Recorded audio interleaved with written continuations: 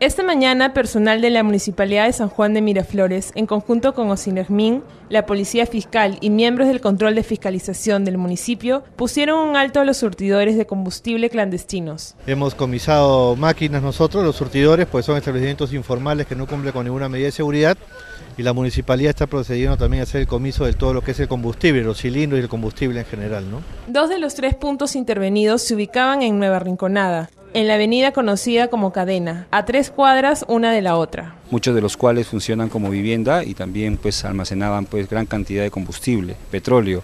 Asimismo se ha podido detectar también surtidores que han estado instalados de manera clandestina, poniendo en grave riesgo la seguridad tanto de las personas que habitan en estos predios como de los vecinos que colindan por la zona, ¿no? El local del primer punto se hallaba en el paradero de la empresa de transportes Nueva América. Allí se encontró un surtidor de petróleo que abastecía no solo a la empresa, sino también a todos los vehículos que transitan por el lugar. El espacio era totalmente clandestino y no contaban con ninguna medida de seguridad, por lo que significaba un gran peligro para la zona.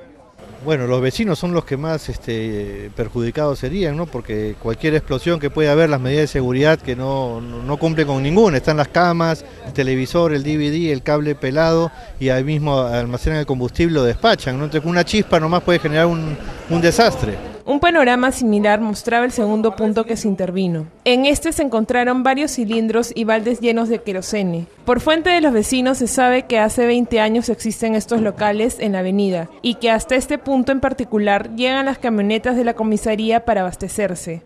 Bueno, ellos simplemente compran el combustible, puede ser de otro grifo formal, puede de un desvío, ¿no?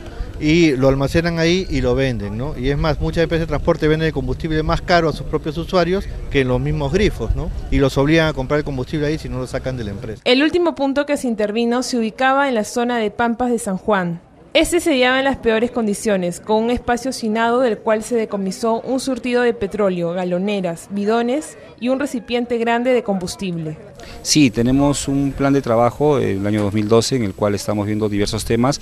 Uno de ellos está relacionado con el tema de lo que es venta de combustible. Asimismo, también con Ocinermin venimos trabajando la venta clandestina de gas en locales que no reúnen las condiciones mínimas de seguridad. Estamos trabajando con la policía, ¿no? Un plan de inteligencia detectando estos locales a fin de poder intervenirlos y poder clausurarlos. Todos los miembros que participaron del operativo lo calificaron como exitoso. Ahora se espera tener más intervenciones como esta para terminar con los actos ilícitos en el distrito.